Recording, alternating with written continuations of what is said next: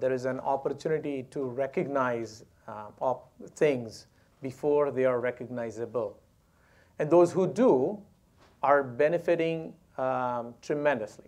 Government organizations, no differently, have tremendous opportunity because if data is the new oil, guess who has the most of it?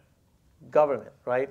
I mean, government has data on economic, healthcare, education, demographics, internal operations, so on and so forth. And now, with massive compute power, algorithmic advancements, as well as cheap storage, it's a perfect storm where you can track every single transaction, every single interaction, and benefit from that. And when an agency is in that sort of early stage with a particular data set, or in general, early stage of the curve, there's kind of a moment, when they're like, okay, well, why did we invest all of that energy? What is the payoff of having done that?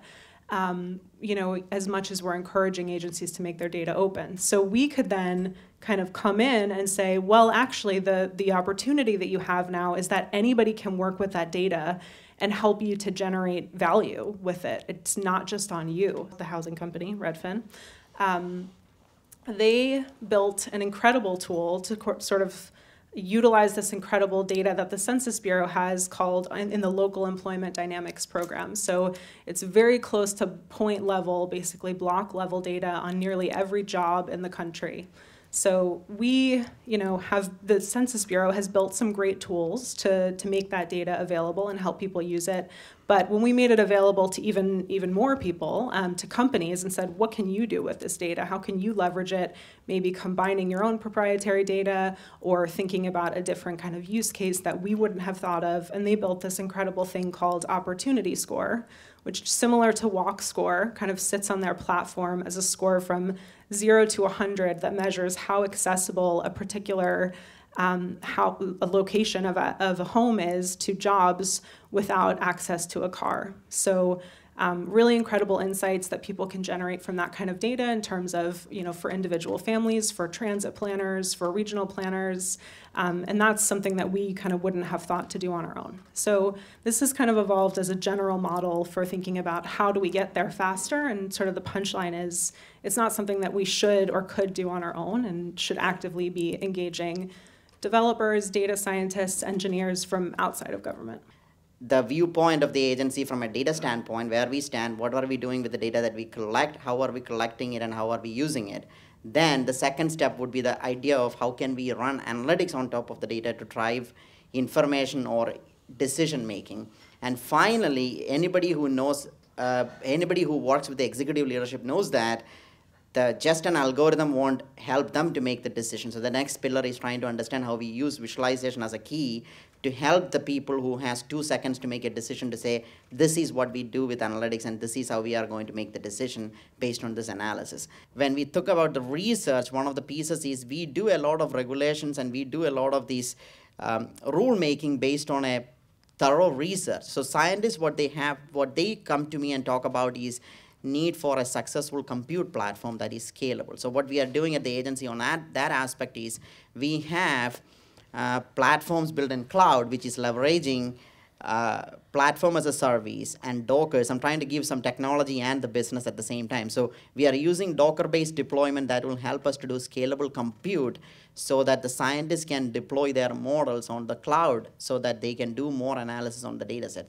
One area that I have seen increase in usage of the data is the idea of real-time sensors. So what we have done is when I joined the agency, we did this Smart City Air Sensor Challenge. And we have 2 winners. One is the Baltimore City, and another one is West Lafayette. And what they are doing in each of these cities is the challenge is focused on deploying 300 low-quality air sensors and try to understand how do you manage that to drive decisions. So that's almost like, is it a future or is it current? I think a lot of cities are becoming smart cities, so I would say that it's current.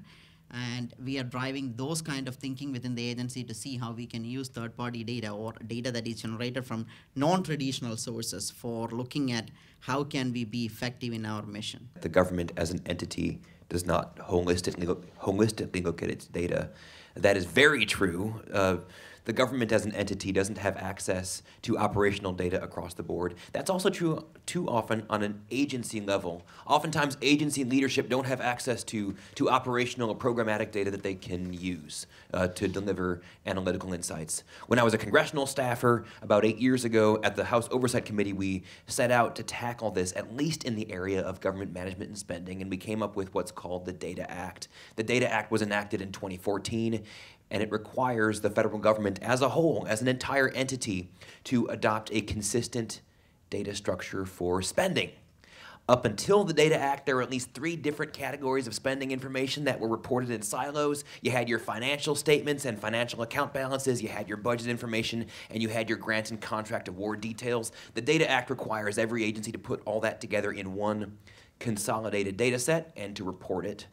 Next week, we are going to hit the 4-year anniversary of the Data Act. Every agency will report another quarter of spending information in those 3 categories, all in a consistent data structure. That reporting has gone on for a year. It began last year in 2017. And as a result, for the first time in history, we have a single data set, government-wide, covering all of the information in at least these 3 categories about spending. Now, why does that matter for analytics? It means that for the first time, a CFO can take a particular congressional appropriation and automatically see which expenditure accounts that appropriation is funding, and then automatically visualize, without any data calls, automatically visualize every grant and every contract being funded from those particular accounts, sourced from that particular appropriation. That is a task that used to require individual queries to every program management office and might often be incorrect or inaccurate even after that. That is a huge leap forward for analytics-driven management. One of the challenges that we have is we get data from different entities. State has to give us information, regulator entities has to submit information, and there is always this conversation about, I don't know if you gave me the right data. When we do the analytics, we have to go back to the states to say that, okay, is this data right?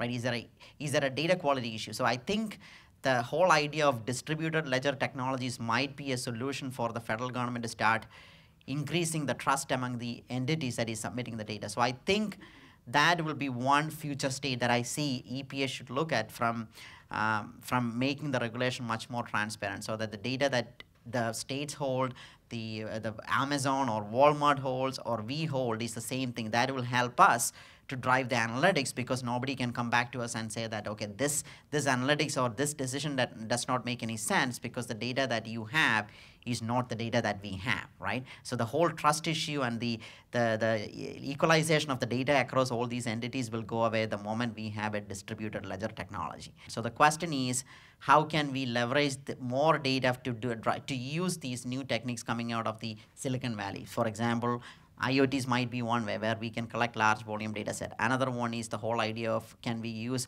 remote sensing, satellite images to drive decisions?